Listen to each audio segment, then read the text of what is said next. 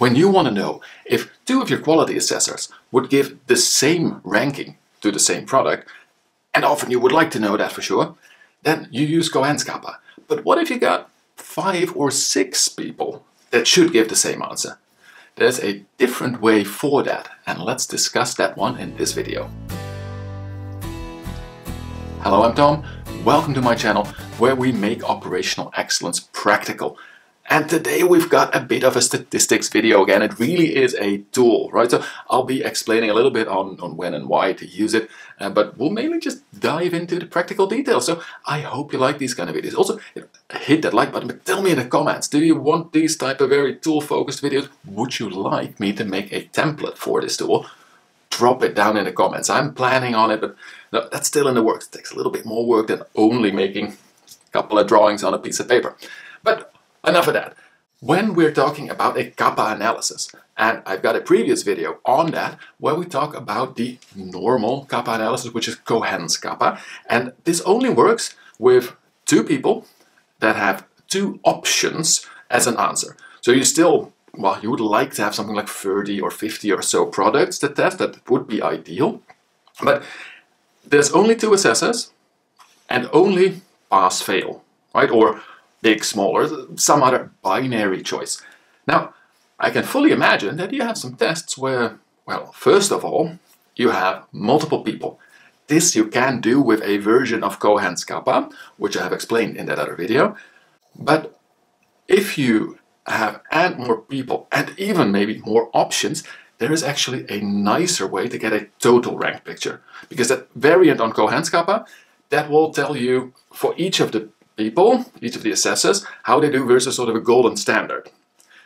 Fleiss kappa, it's a different statistician, he made a system where you can basically get one big scoring for your whole measurement system, which is something we would often also like to have, with the added bonus that you can use it for a free bucket system or a 5-star ranking system or something like that, right? So any discrete information.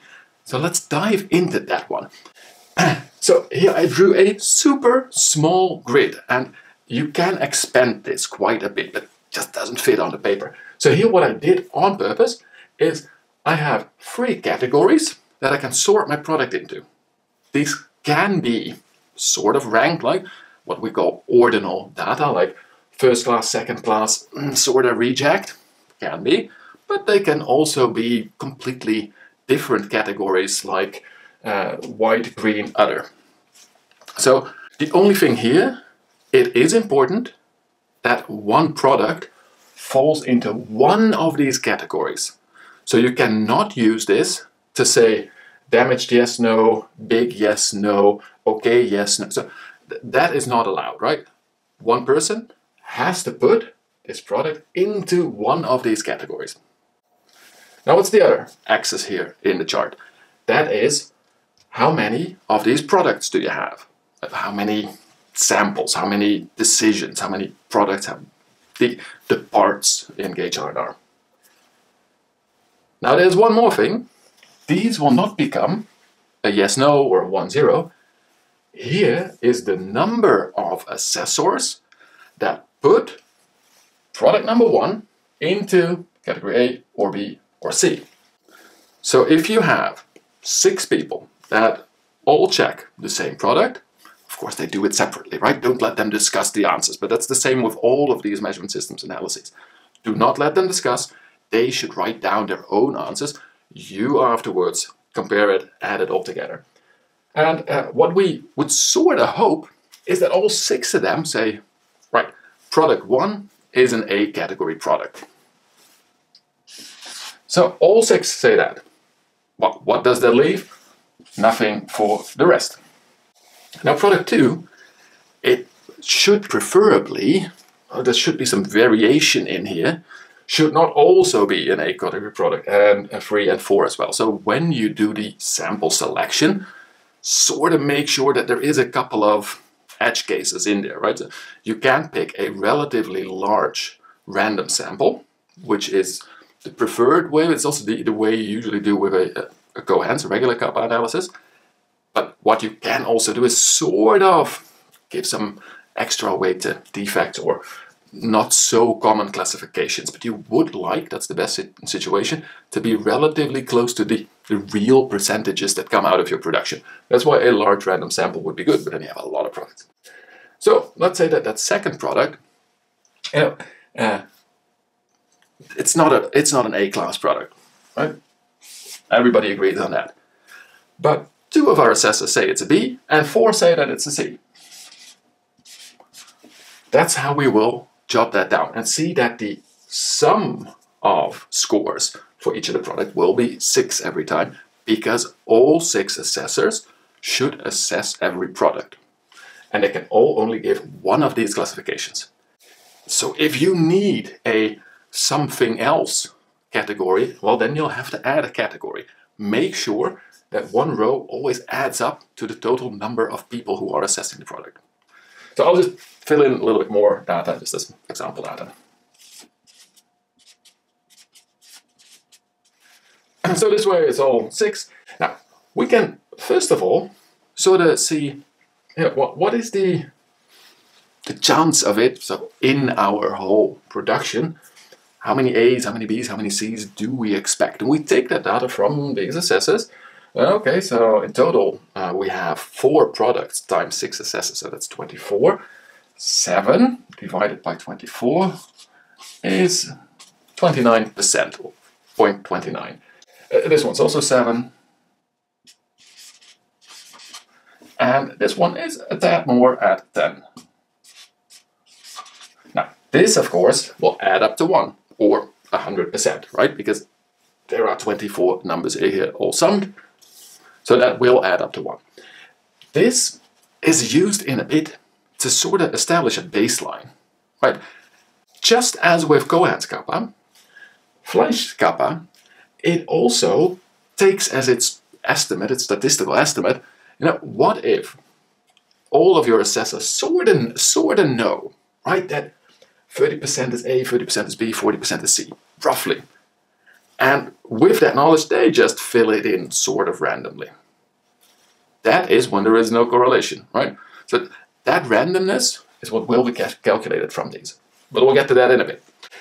Now, we also want to know, so to what extent do our assessors agree? And that agreement is always, in this case, between 0 and 1.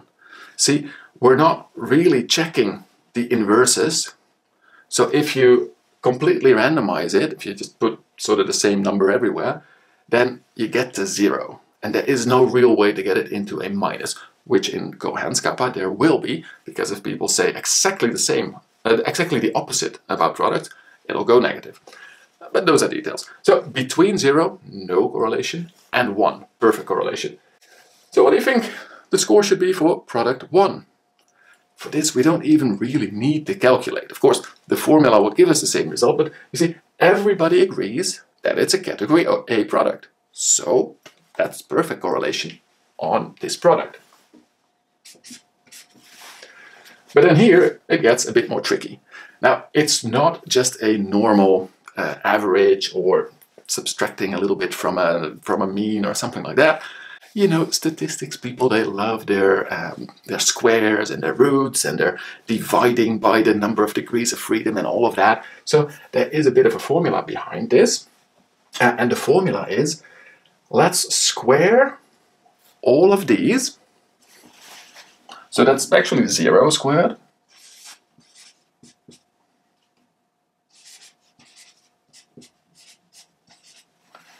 And then, it's again with that degree of freedom kind of thinking in mind, we deduct from that the non-squared just number of assessors. So that's 6, right? In total 6. So that 6 doesn't really change for any of the lines, but these will change. So this would have been 6 squared plus 0 minus 6. And then we have to divide that, and we'll have to divide it by the number of assessors and then times the degrees of freedom in the assessments. So that's, in practice, that means number of assessors times number of assessors minus 1. That is just a given for how this formula is made. If you want to know exactly what's behind, Google specifically this formula, and then you'll have to go through about 6 lines of very nice mathematical statistical formulation where certain parts of the equation are put together, and then if you like statistics, check it out. If you just want to do the test, take my word for it. I did check those sites. So that is not completely the square of the number of assessors, but assessors times assessors minus 1. Now, what do you get then? In this case, there is a 0.47. You could say 47%, but that's not fair, right? Because yes, technically this is the same as 47%, but if you say percent, then it just feels like this is a linear scale, which it is not. So a 0.47 sort of correlation factor for that product. Now, we can use this same formula for each of the lines, and we'll get the factors for each of the products. Now here what we can do is we can take a simple average. So if we average all of that, we get 0.70. Now 0.70, that's nice. That doesn't tell us anything yet, right? We are going to do exactly the same as for Fleiss kappa. So that's why this is the kappa part that we're now getting to. That's why it's also called a kappa. What we're going to do is we're going to compare this to the estimate value in a special way, in the kappa way. So that estimate value, for the estimate value of this here, we're again going to use that funny trick with the squares. But here we can just sum the squares and be done with it. So these are intermediate values. You understand where they come from, right? It's the chance of an A in the whole population. We're going to square it and add it to the others. And if we add that up, we come to the expected value. And that basically means that just randomly filling in, but taking these chance ratios into account. So that's 0.34. And that one we are going to compare to 0.7. Now, of course, we're not just going to compare it, we're going to compare it with the kappa. So what is that? And this one is exactly the same as the Fleiss kappa.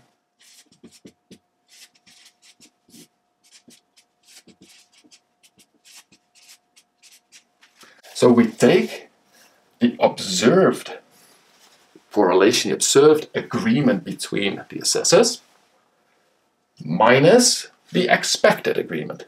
And then we divide it by perfect agreement minus the expected agreement from random. So if you do have perfect here, it will become 1. But this just puts it on a gradient from 0 to 1. If you divide this, then you get to our kappa result, which is 0.54. Now, when we talk about Fleiss kappa, so 2 choices, 2 assessors, then we tend to say that we want at least 0.7, right? 0.7 is good enough. 0.85, yeah, that's a nice measurement system. For this system, one gentleman has proposed a scale, but there is much debate about it. And the thing is, he proposed it for basically a 2x2. So he basically proposed it for the same situation. You can use Fleiss kappa, and then sort of match up. It's a lot friendlier on the numbers, so to say. It doesn't really give a cutoff value. But for that, a 0.5 is already pretty good. Right? That is a pretty strong correlation between the assessors. Now, why is there so much discussion about it? Well, if you increase the number of categories that an assessor can put a product in, or you increase the number of assessors, that number changes. It really changes, especially if you have more categories. The expected value of this number is just going to drop down, because the chance that people really have a good way of choosing between multiple categories, the chance gets lower and lower, just because the difference between the categories is most likely also going to be lower. But to give you a bit of some handholds here. If we're talking just a few categories, over 0.40, 0.50 is pretty good. When we're getting into the 0.70 and higher, that is a good measurement system. So the expected values are a bit lower. You use this mainly to see, can we improve it and have we improved it? So take that for what it's worth. Just to get a bit of an overview, up to 4 or so, anything over 0.5 is probably good enough. When you're getting to 0.1, 0.2, oh, that is always going to be low. Right? So that's the feeling scale. Now there is one more caveat to this system that I would like to share with you. You can use this. You can use it for binary if you want to, by the way. If you just want to have multiple assessors, that's not the caveat, by the way, I'll get to the caveat. If you just want to have multiple assessors, which is not possible in Fleiss kappa, you just do this with the same 6 people, right? Or 10 or 50, whatever you like, and a bunch of products. And you use exactly the same formulas. And then, you know, anything over 0.5 is pretty good, anything over 0.7, really nice. So then you expect that slightly higher value. But you can also use this for what we call nominal or ordinal data. So binaries, 2 choices, pass, fail usually. Nominal data, that is categories that don't really relate, right? Car, color, red, blue, yellow, something else. A car that is blue is not yellow and a bit. It's a name. But ordinal data implies an order to the categories. So if you say this is first class fruit, second class fruit, good enough for animal feed, needs to be destroyed. Well, there is a definite ranking in the categories, right? So you might have this example here and say, but that is actually worse than when you do this. And so if the majority says it is a category C, then I definitely don't want one of my assessors saying it is an A. The caveat of this type of kappa analysis is that that is not taken into account. You see that the value here just checks how many agree versus how many don't agree. And by what margin? Not taken into account. So actually, I am looking for another way to do that, and everybody, even Minitab, suggests you use Kendall's W for that. I have checked that method. No, that is not for a categorized system. That is only if you rank the total. So if there's statisticians out there, if you are a more statistically inclined than myself, person who sort of knows what I mean, I want the ranking of the ordinal categories, but not the ranking of the products, to be weighed into the agreement factors. Does that test exist? Let me know in the comments. But for now, I can say this system works for binary and nominal and ordinal. So you can expand the number of categories, and this way you can have basically as many assessors as you want. And that is really strong. So if you liked this thing, again, hit that like button, and I'll repeat that question. How many of you are interested in me just putting out a template to do this? It'll take me a bit of time. I'll probably not make it free. Let me know also, right? Should this stuff, but you of course should like it for free. But I would sort of like to put a couple of these nice template files instead of opening a Patreon or something like that. Just give a bit back to the community, useful, and a way to support this channel as well.